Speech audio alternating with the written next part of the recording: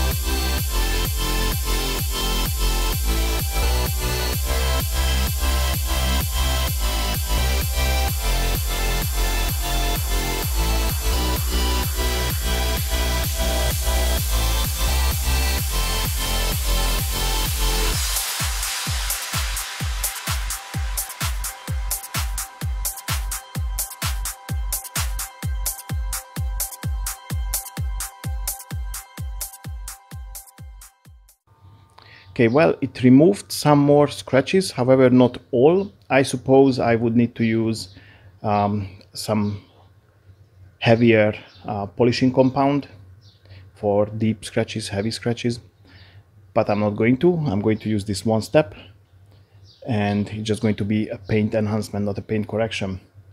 So yep. Anywho, I will let you know at the end how was it.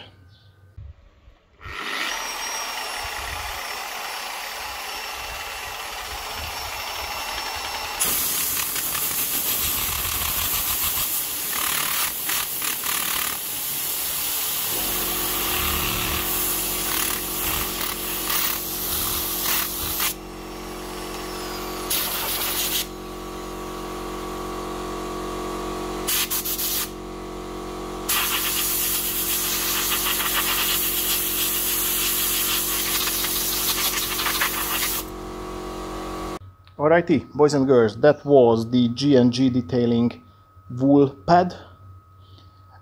It was cutting more than the Koch Chemie one-step pad, and I used the Koch Chemie one-step polishing compound with it. It did not remove all the swirls and scratches. For that, I would need to use a heavier cut compound, but I didn't. I wanted to do a quick and dirty job.